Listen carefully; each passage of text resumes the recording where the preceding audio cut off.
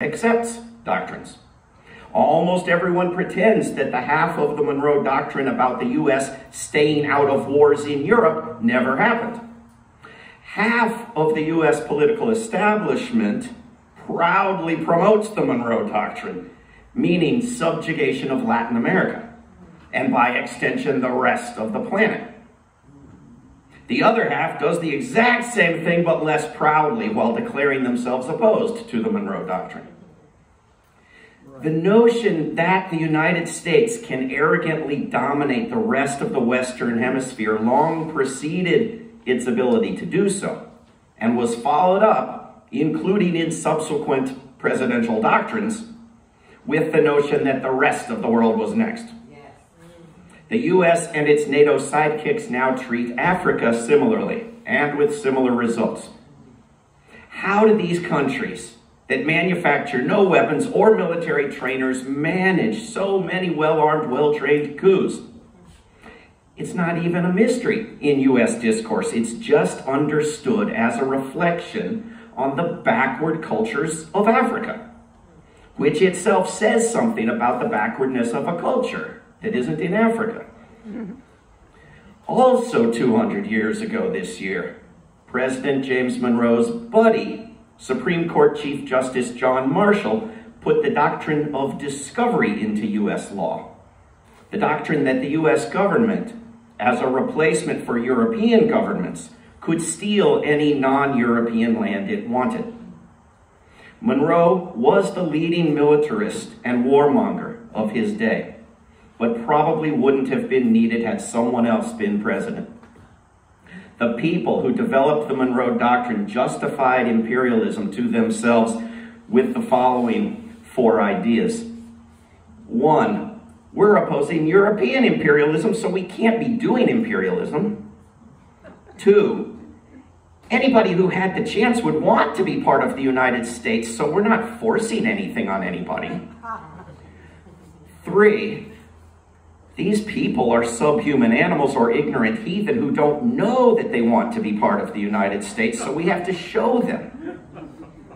And 4, what people? These are empty lands.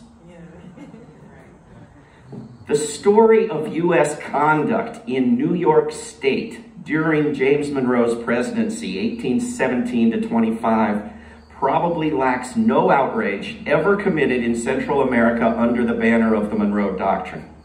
Monroe himself in 1784 had been the first member of the Congress of the Confederation to go to what they called West, taking a tour of New York State and Pennsylvania to explore the edges of the empire. When Monroe was president, nations of people who had assisted the United States in its revolution were forced to give up their land by their great father, President Monroe, in the interests of profitable corporations like the Ogden Land Company, facilitated by modern transportation improvements like the Erie Canal, built 1817 to 25. In Ohio, the U.S. bribed chiefs to sell lands. In Indiana, native nations were forced out west of the Mississippi. Treating the doctrine of discovery as law meant that Monroe and his bloodthirsty subordinate, Andrew Jackson, could take land from people who could be said not to legally possess it. Marshall, later in 1831, would rule against the Cherokee Nation, citing the use of phrases like Great Father to claim that indigenous nations were related to the U.S. government, quote, as a ward is to his guardian. In his fateful speech, President Monroe denounced Russian efforts to claim non-U.S. territories on the West Coast as an outrage against good Republican governments and a threat to spread bad systems of government. It would eventually become the manifest destiny of the United States to take over much of North America, in part to keep Russia out of it. If any of this sounds familiar, or if you are struck by how powerful and successful Russiagate or Ukraine war propaganda has been, it is because the tradition is long, broken principally by that moment when the Soviets defeated the Nazis, which we have all been conditioned to pretend never happened. This background can help explain why it has taken so long to see peace activism in the United States grow in opposition to the war in Ukraine. From a certain perspective, it is very strange that it has taken so long. Nothing in my lifetime has done more to increase the risk of nuclear apocalypse than the war in Ukraine. Nothing is doing more to impede global cooperation on climate, poverty, or homelessness than the war in Ukraine. Few things are doing as much direct damage in those areas, devastating the environment, disrupting grain shipments, creating millions of refugees. While death and injury counts during the war in Iraq, you will all remember, were heatedly disputed in the US media for years, there is widespread acceptance that the deaths and injuries in Ukraine are already at 500,000. There is no way to precisely count how many lives could have been saved around the world by investing hundreds of billions in something wiser than this war. But a fraction of it could end starvation on Earth. Last week in the New York Times, we read about villagers in Ukraine whose plows turn up weaponry in their fields from both the current war and World War II, still to this day. While Russians blowing things up and killing people is supposed to be understood as horrible or noble, depending which of those two wars the weapons came from, the poisons and the dangers left in the fields look about the same to the people who live there. Both sides of the current war are adding cluster bombs to the mix, and at least the US side depleted uranium. From another perspective, it is clear why there has been so much acceptance of this war. It's US weapons, not US lives. It's a war against a country demonized in US media for decades and centuries, for its actual crimes and for fictions, like imposing Donald Trump on us. And I understand the reluctance to admit that we did that ourselves. It's a war against a Russian invasion of a smaller country. If you're going to protest US invasions, why not protest a Russian invasion? Indeed, but a war is not a protest, it's mass slaughter and destruction. Manipulating good intentions is part of the standard package, and it's our job to help people see through it. Destroying Iraq was marketed in the United States as for the benefit of the Iraqis. The most obviously provoked war in recent years in Ukraine was christened the unprovoked war. US and other Western diplomats, spies, and theorists predicted for 30 years that breaking a promise and expanding NATO would lead to war with Russia. President Barack Obama refused to arm Ukraine, predicting that doing so would lead toward where we are now, as Obama still saw it in April of last year. Prior to the unprovoked war, there were public comments by US officials arguing that the provocations wouldn't provoke anything. Quote, "I don't buy this argument that us supplying the Ukrainians with defensive weapons is going to provoke Putin," said Senator Chris Murphy, Democrat of Connecticut. One can still read a Rand report advocating creating a war like this one through the sorts of provocations that senators claimed wouldn't provoke anything. But what can be done? Provoked or not, you have a horrendous, murderous, criminal invasion. Now what? Well, now you have endless stalemate with years of killing or nuclear war.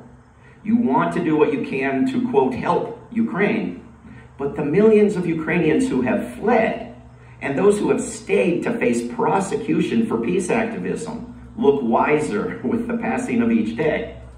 The question is whether keeping a war going is more helpful to Ukrainians or the rest of us than ending it with a compromise aimed at a sustainable peace. According to Ukrainian media and Foreign Affairs and Bloomberg and Israeli and German and Turkish and French officials, the US pressured Ukraine to prevent peace agreement in the early days of this invasion. Since then, the U.S. and allies have provided mountains of free weapons to keep the war going.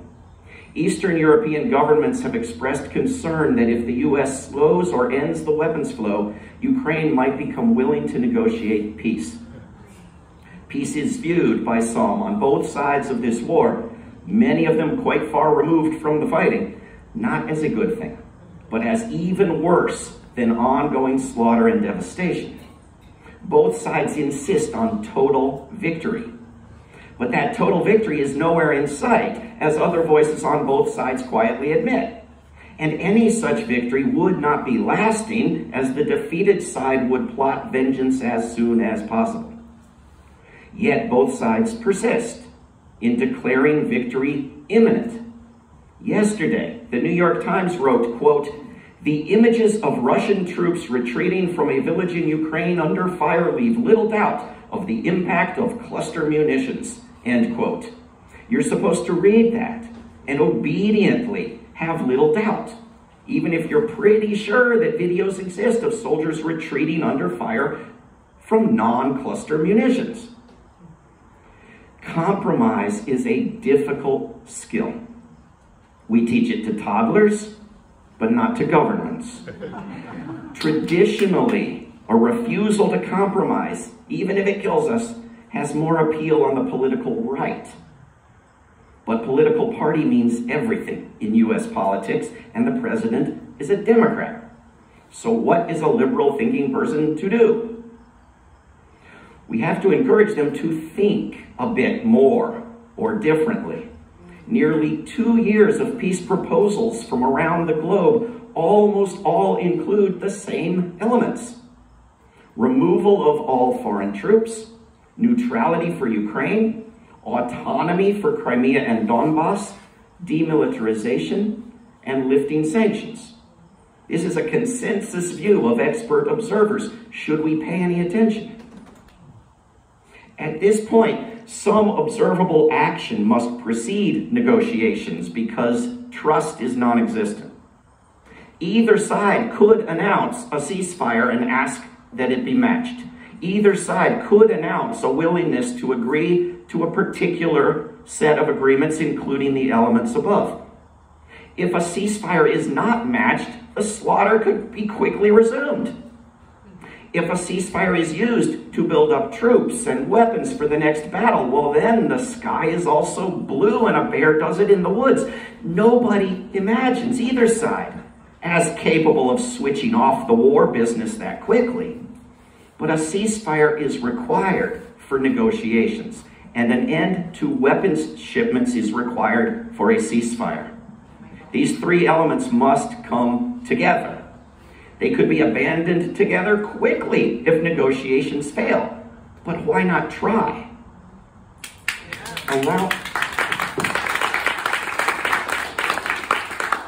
Allowing the people of Crimea and Donbass to determine their own fate is a real sticking point for Ukraine. But that solution strikes me as at least as big a victory for democracy as sending more U.S. weapons to Ukraine despite the opposition of the majority of the people of the United States. War is, in fact, the opposite of democracy and should not be waged in its name. New alliances like BRICS are not international law and will not save us from war, though it's possible that they could move us in that right direction. But a globe with two nations or alliances enforcing Monroe Doctrines would surely kill us all. Even one original Monroe Doctrine may yet kill us all. So I encourage you to organize a local burial ceremony of the Monroe Doctrine on December the 2nd. 200 years is plenty. More than enough. I encourage you to build a bigger movement over the coming months leading up to December 2nd with events that take part in Code Pink's Summer of Peace, ongoing right now, that mark the International Day of Peace on September 21st, that include watch parties for World Beyond War's annual conference online, September 22nd to 24th, that join in Diffuse Nuclear War's Week of Action, September 24th to 30th, Campaign Nonviolence Weeks of Action, September 21st to October 2nd, the Global Days of Action for Peace in Ukraine, September 30th to October 8th, the Keep Space for Peace Week, October 7th to 14th, Armistice Day, not that other name for it, on November the 11th, and the Merchants of Death Tribunal, November the 12th. There are also wars not in Ukraine, and I encourage you to join World Beyond War's Africa Conference on November 23rd to 25th online. And if that is not enough work for you all to set your hands to, just let me know. There is no end up to the supply. It's wonderful to be here. Thank you very, very much.